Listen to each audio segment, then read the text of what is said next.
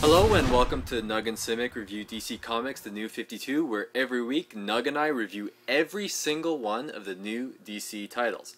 I'm Andrew Cymek. And I'm Nug, and this week we begin the reviewing of the number 3 comics. Now, if I know anything from wrestling, that means we're done this week. Oh, we're not done. We're not? No, because 3 means it's over. Yeah, we still have a little bit to go. Oh, so it's like King Kong Bundy asking for the 5 count. It'll just keep going. Oh, boy. Let's get things started off with OMAC, one of our favorites. Our sleeper hit. Our sleeper hit. We love OMAC. It's fun. Every issue, the title of every story is an acronym of OMAC, and it's a riot. What I love about OMAC is that even though all the stories link together, they also feel like episode of the week or episode of the month. It really is. It's each issue is an episode of the OMAC show, and you learn a little more about OMAC, and there's a story contained. And, you know, this particular one is pretty great. There's a lot of smashing. Yeah. I just can't get over how much fun it seems like the writer and the artist is having on this comic. I mean, we said it before that it's a throwback to older comics, to Jack Kirby's work. It's great. It feels like the old Hulk television show. It does. It actually does feel like the old Hulk TV show. Like he wanders around from adventure to adventure and shows up, can't remember what he's doing. But what I really love is, rather than having Banner be on the road, this guy, Kevin Cho, he's just trying to check in. I just want to go home. I don't want to be this thing. I gotta call my girlfriend. Somehow I've been arrested. Like, it's really funny. It's a fun, funny, fast comic with a lot of fighting, and that's a lot of F words. I mean, if you liked OMAC 1 and 2, this is more the same.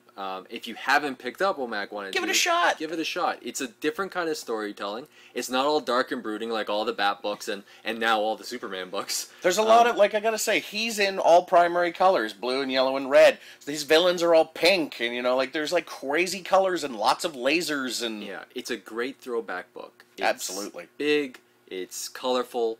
You won't regret picking up OMAC. Not at all. Up next, Static Shock from our teen section of comics. Yeah. Static Shock. Admittedly, the first 2 issues weren't my thing. I mean, it's good storytelling. It's a good character. I just kind of want more out of Static. They introduced Hardware in that first issue, and then we've never seen him since. Right. Which is kind of upsetting, because I really dig Hardware. The thing with Static Shock is, I was telling you after I read it, I was like, well, it's getting better. Yeah, this was the best issue of the 3. Yeah, but it still doesn't make me care about the character. No, it doesn't. I think the writer is struggling with finding Static's voice. Like a true voice for the character. I think he's struggling with what we're supposed to pay attention to, because there is the whole Power Rangers gang of colors, and then there's like their big virus-based baddie. Yeah. But then there's also like the Piranha guy and the guy who looks like the Joker, who are doing some sort of deal, and that's sort of connected to it. And then there's Static's home life, where he's got a sister who's been cloned, and no one can remember, or no one knows who's the clone and there's who's the real one. There's a lot going on. But it's just like, what of that am I supposed to care about? I don't know. Yeah, I mean, I think that's the problem with it, is that there's a lot going on, nothing's sticking yet. Although, you bring up Viral, yes, the character, I did like that when spoilers, when he and Static kind of get together, he replicates. Yeah. And he's like, I must replicate. Well, he's based on a virus, and that's what a virus needs to do. Static Shock number 3 actually made me smile and be like, oh, that's interesting, I actually liked that part well, of the and then huge spoilers, Static's a kid. He doesn't pay attention to anything anybody says. Rotten kids. And he blasts Viral with as much as he can. Of course, that's exactly what Viral needed to do. But of course, he doesn't know that he's created a bigger monster. So Static Shock number 3 is moving in the right direction. Yes. I don't know if it's moving fast enough for us, like in terms, not the pacing, just in terms of what are we supposed to care about. I want to care about these people that I'm reading about, and I care more about OMAC than I do about Static, and I don't know if I should. Up next, set your filters for boobies. It's Red Lanterns. Look at this cover. I love it. I think if you like blood, think that, hey, if I was a rage-filled monster and I had to pick a singular person to be my partner, I'd pick the hot one. The hot one with the bone wings. Yes. It's I haven't really been on board with Red Lanterns, but this seems to be the end of the story, like the end of the first arc. And one of the reasons why, especially with Red Lanterns, when we were starting, like, oh, okay, well, maybe it's too early to tell until the full arc was, complete. And these 3 issues, it does tie it in nicely. And you know what? I like it. I liked, now that I've read all 3 and I see the story, like the first one left me going, there's something missing, and the second one was getting better, but there was still a little something missing. This ties it all in. This is a nice 3-issue package, and I'm not making a package joke. I'm not making a nice package joke. It's a nice, neat little package, and it does everything it needs to do to set up to make me want to read issue 4. Beyond. Which is what a great comic does. Which is what all these comics should be shooting towards. So, I mean, would you say after reading the full arc now that #1 is a better book as well? Yeah, because I can go back and check it out and go, oh yeah, I understand everything that this guy was going for, what the characters are going through. It just seemed like Atrocitus was like, oh, I really kind of miss being ragey. Yeah. And now he's like, he realized what he needed to do. He needed to bring a lieutenant in. I love the fact that almost immediately, there's a little bit of regret, which is awesome. In the decision, yeah, which is real great. To give a certain intelligence to a rage-filled monster. But here's the thing: like every one of these lanterns has like a second in command. Right. Right. So, but there's 4 of them for Green Lantern. Sinestro has Arkillo, and I'm not just naming the guys that are in New Guardians. Yeah. Sinestro has Arkillo. The Star Sapphires, I guess, has Fatality because she's in New Guardians. Kind of like a default. Yeah, but then the Blue Lanterns. St. Walker shows up in the New Guardians, and I really wanted to see the elephant guy, Worth. It would have been fun, different. But now, does this mean, now that Bleez is... Maybe it's because we're not going to be seeing St. Walker, though, maybe. In any books, and they want to keep him in the spotlight. But does this mean now that Bleez is of intelligence and the lieutenant, that she's gone to New Guardians, and now we're back to square one with Red Lanterns with nobody there? You know what, I'm not sure, but going back to your comment...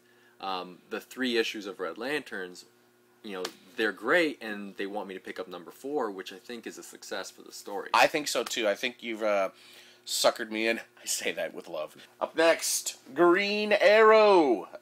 Again, another book that seems to wrap it up. Yep. As far as this story goes with the internet villains, Rush, and all these guys that are trying to beat up Green Arrow. But for me, what I really enjoyed about Green Arrow was they're setting him up, like there's been all the mentions of the Q-Pad, and it's like the Apple of the DC Universe. But what they really did here was, after the fight, they really set up Oliver as the Steve Jobs of the DC Universe. It's not enough to have the gadgets. And it is almost like him talking about Green Arrow as well. It's not enough to have the gadgets. We have to do more. Yeah. What I always liked about Green Arrow, and I had mentioned this in last month's review of Green Arrow #2, was that it always seemed to be have a social commentary on what's going on. And it seemed to be lacking in the first 2 issues, but I think this was his discovery of it's time to do this. Yeah, and I think it's he really hits home a good balance of that. Yeah. I mean, a lot of... spoilers, what this issue is dealing with is the fact that all the people who log on to the internet to watch a death happening, and in this book there's about 3 million, are all as guilty as the person committing it. 3 million watching. That's not 3 million deaths. Yeah, 3 million watching. They're all as responsible as the perpetrator of the crime, and by supporting it with views, you're basically saying that it's okay to do this. So now let me put this out there to all of you, and feel free to comment on the video, but to you, because you're here. In that respect, which what he's saying, if you're part of the problem, if there's something negative on the internet, and you comment on that thing and give it attention, are you part of that problem? It's a dilemma with our society, and later on, Green Arrow is saying a speech where we have to be more than the technology that's around us. Yeah. And I think that what he's trying to say is, just because we have this technology and the ability to connect through technology and watch things we wouldn't normally be able to watch and be connected, it doesn't sever the moral or personal connection between it.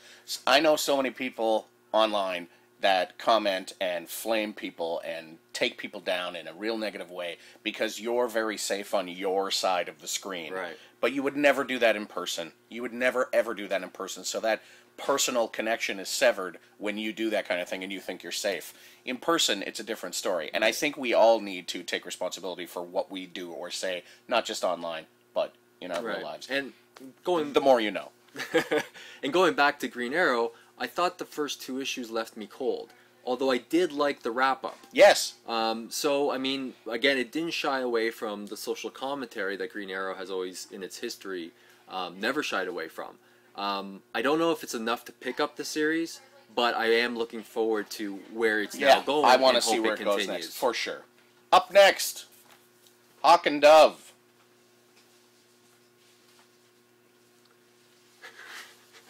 Okay, so I am going to talk a little bit about Hawk&Dove because it is the best of the 3 issues so far. You got to agree with me on that. You're not going to give me that? I can't. Okay.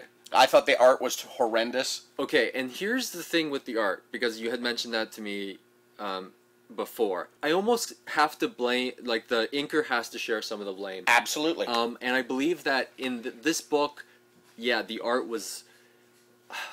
It looked unfinished. Now, it looked barely started. Now, with a writer-artist like Frank Miller, who, when he did The Dark Knight, he had Klaus Janson inking for him. Okay. And a lot of it looked much better, and now if you look at Frank Miller's work when he doesn't have Klaus Janson on, it looks unfinished. I am just wondering if they need to put a better inker on the art here to that would be maybe flush it out a little better. Okay, okay. Again, we're just, let's say we're going at this square one. We're brand new readers. Yeah. We're just getting to know Hawk&Dove. We don't really know anything about them. Still no. We're introduced to Condor and Swan, who this whole battle, this whole fight they have with them the whole book, keeps saying, you guys don't even know what you can do. And as a reader, I want to go, yeah, no kidding. We still don't know what they can do. You should tell us. You should let us know instead of teasing us. And that can't be the whole series. And don't mistake my words. It is not a good book. Mm-hmm. But of a bunch of bad books from Hawk&Dove, at least number 3, there's a moment, spoilers, where Boston Brand, that's funny, not Hawk&Dove. No, but the best thing of the book was when Deadman showed up. Deadman actually jumps into, not Hawk, Condor. See, I'm already getting mixed up with all the Deadman jumps into Condor and gets to see what is in there, which looks like the avatar of whatever is Condor. Right, so it's scary. I mean, I kind of liked that. I mean, I liked something about this book. Yeah, I know. I just don't want to be. But let's say something positive. Let's say something positive about it. It's stapled very well. The pages are very glossy, very shiny. It had 22 of them, I want to say. Overall, it is a functional comic book. So that's a positive. Up next, StormWatch. I make no bones about this being one of my favorite books of the entire 52. Yeah. And this week I had to stop reading it because I looked at you and said, my mind just got blown. And I like that. This blew my mind in a Invisible's Doom Patrol way, and I say that on purpose because there are some characters in this who maybe you don't know, but now you get to see what they do, and it's awesome. Even Martian Manhunter gets a mind-blowing moment, and it's like everybody functions on this team in such a fun way, and the best is where they... Can we swear on this? I just was naturally going to say the best is when they shit on the Justice League. Yeah. When they're like, let's just make sure these knobs don't go in there and screw everything up before we can stop this, which is so great. This was an awesome comic. Yeah, I mean, if you have watched our previous review shows with StormWatch, the one underlying thing is that the characters in StormWatch, their powers are unconventional. Characters talk to cities. There's one great moment where a character is talking to Metropolis, Paris, and Gotham City, and you kind of see the avatars of what avatars represents. Are big this year. Very big. We find them in Swamp Thing, Animal Man, Hawk&Dove, and now StormWatch. There's this character in the book that her power is to control the media, and she can actually rewrite the internet. She can talk to it. She can talk to it. She can rewrite Projectionist. blogs. So yeah, I mean, you're seeing all these different powers work together as a team, and it feels like, you know, I don't want to say bigger than the Justice League. Like, it's almost like way bigger. The powers are all conceptually. They're bigger than I can run fast. Right. They're bigger than that, and they're so much bigger than that. And that's not, you know, saying the Justice League's small potatoes, but that power is bigger than being able to run fast. The power that the projectionist can feel the media wanting to report this, like the idea that she has a connection with the media as an entity is really cool. The fact that Jack can talk to cities, right? The fact that that guy is the best liar, like all of these. It's hard to quantify their powers. It's like it's not like where Superman, he's like, I'm super strong, and you can argue on the internet about, well, can he move a planet? Like there's these limits to this power. Well, how fast can the Flash go? Can the King of Liars or the Prince of Liars move a planet? No, but he'll convince you that he can, and you'll believe him. All right, up next, Batwing, a Bat title that I'm not into, but I do have to say, again, remember when we were talking about Hawk&Dove and how it was great when Deadman showed up? In this one, they finally involve the old African team, the Kingdom, and it gets interesting for me. Yeah. I enjoyed it. I agree that Batwing is moving in the right direction. I don't know yet if there's enough for me of the Kingdom. I want more. I want more of that. More. I mean, maybe if they had started with that earlier, instead of just a fight scene. I mean, last time we left Batwing, he had a machete through his chest. Then he got better, and he's still suffering from that machete while trying to help this other person. So, long story short, Batwing is getting... it's getting better. Getting better. The character's also healing, so he's getting better he's getting better. The art is still suspect for me. I still would like some more detail in the background. Yeah, not just gray swash. Just gray. Darker gray. And people fighting in front of it. But I am liking where the story is going, which says a lot. Special, special, special. Batman, Noel. Hey, you know that thing that's been in the back of every comic for the last 2 weeks? Here it is. You read it. It's Christmassy. I don't understand how you can read those, those pages and not want to read the entire book. But I always butcher the pronunciations of names. So this is written... Lee Bermejo. Written and art by Lee Bermejo. And it's a beautiful book to look at. It's a retelling of a Christmas Carol with Batman, the Joker, and a bunch of the other characters. Who's Scrooge? Is it Batman or is it Joker? It is Batman. To be honest, I wasn't expecting this book in terms of what I read, and I liked it. Superman appears with underpants on the outside, so... Buddy jumped up and down like a 5-year-old when that happened. I was like, amazing. It's the Superman I know and love. Again, though, the art is just phenomenal in it. Yeah, it's a good story. I would pick it up. It's a good Christmas story. It's November 1st, so that means Christmas is on its way. Stocking stuffers. Great book. Batman Noel. I recommend it.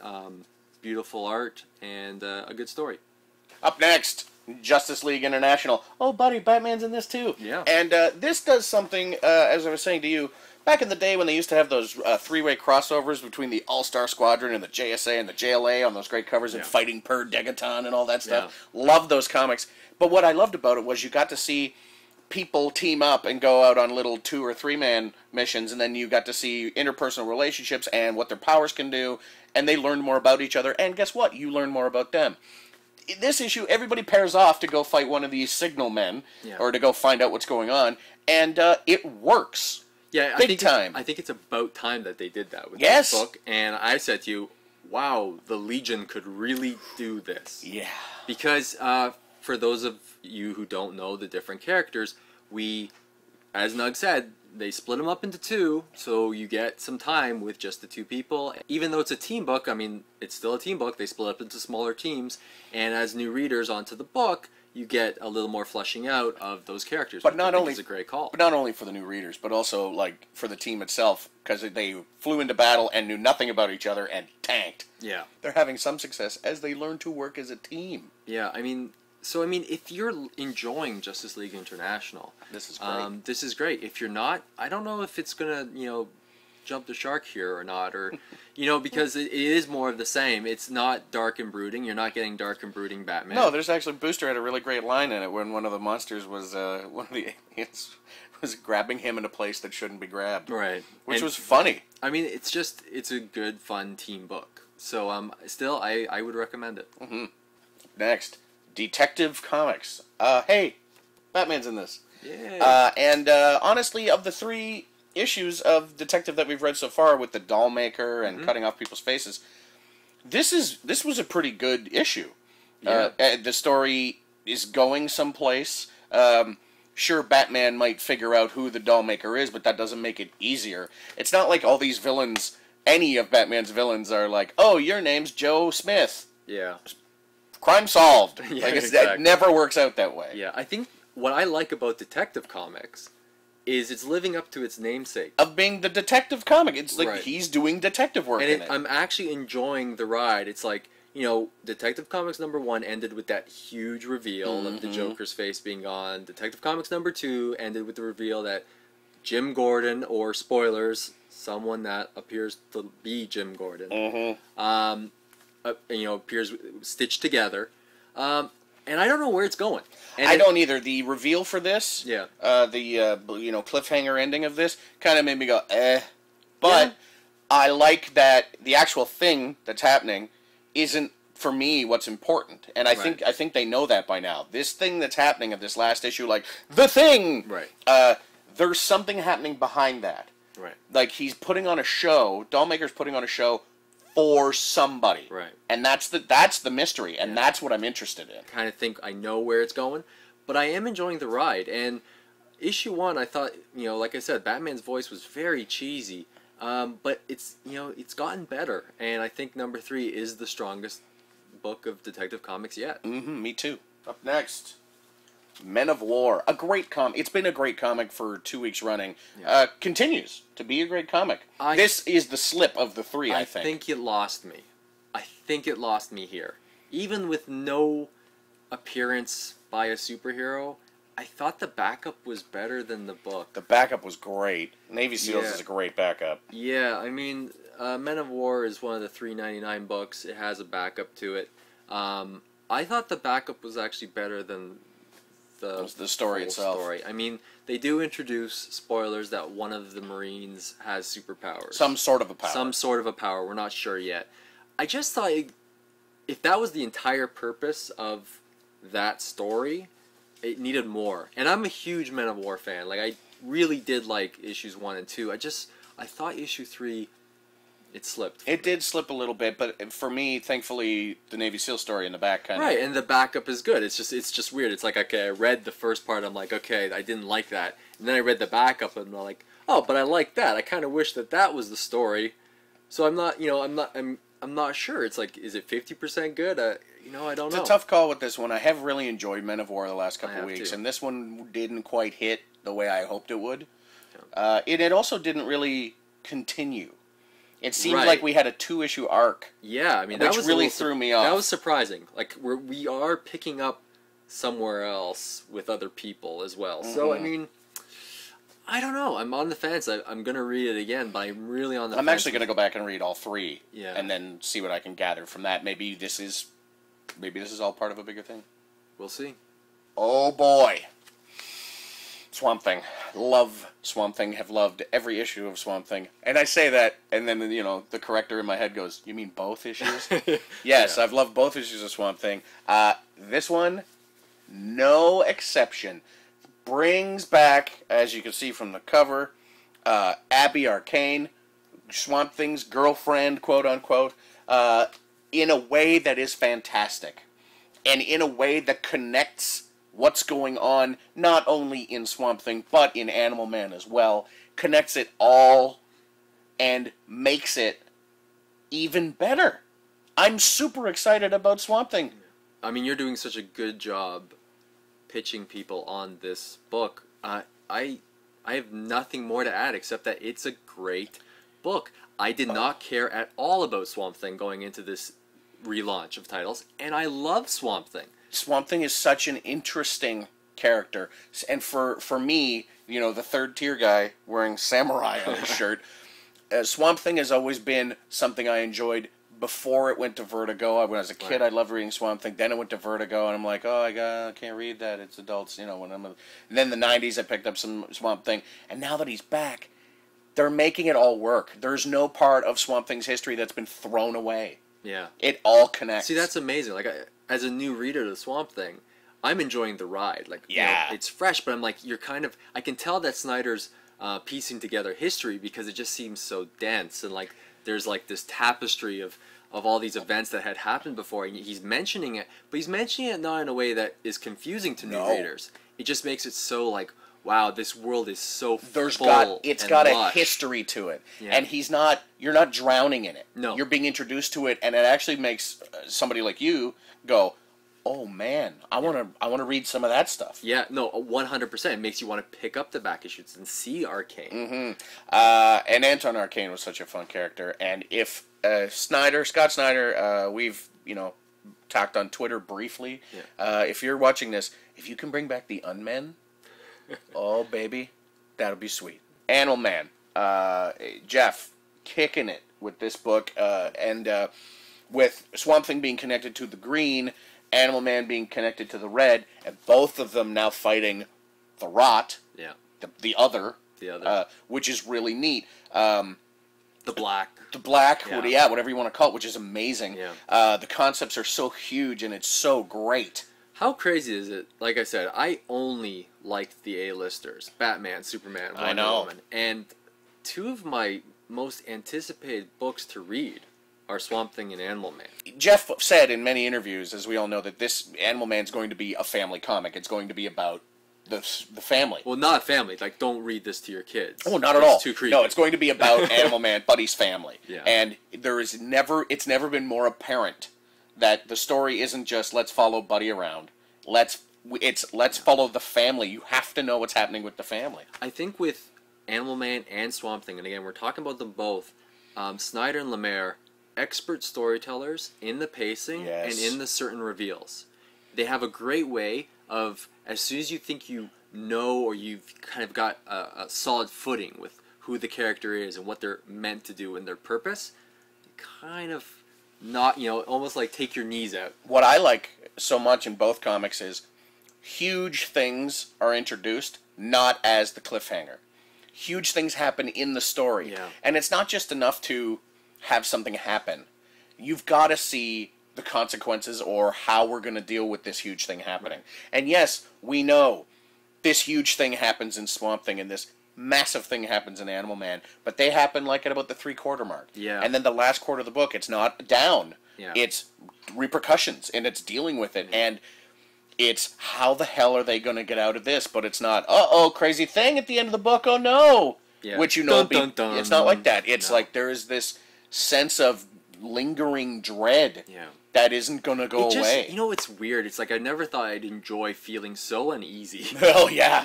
But that's like Swamp Thing makes you feel like that. Animal Man makes you feel like that. There's a moment here where... spoilers. Yeah, spoilers. Buddy, it's revealed that Buddy's whole role was to be the father of the Avatar. So good! Oh, man. That revelation just... Yeah. Knocked the breath Thanks, out of me. bud. Yeah. Did your job, buddy. Amazing work. Again, it's like if you think the heroes are on solid footing, their feet are swept out from under them. It's a great book. And it's a great read. Both books, Swamp Thing and Animal Man, such great reads, and being connected the way they are. I'm gonna say, every author will tell you don't have to pick up both books to understand what's going on. You certainly don't. But these are two that you should pick up and be reading. It's for your own enjoyment. And for your own great books. Excellent. Finally, Action Comics number 3. Did we save the Superman comic for last again? Yeah. He's Superman. Yeah. I think you like Superman. Motive. Why is that? Because I bitch about him. Yeah, but people really like reading about you bitching about this. Let me start off with this, without even going into any of the story. Yeah. This is one of the $3.99 comics, and in the back of this particular $3.99 comic is just a whole bunch about Superman. Say yes to the S, buddy. Say yes to the S. Get your shirt made. I say yes to the S. So let's see. 2 pages, 3, 4 pages, then 2 pages of Superboy, 2 pages of Supergirl. Not a good bonus. Not a good bonus. Kind of just added filler, to be honest. Yeah, and probably could have used more story.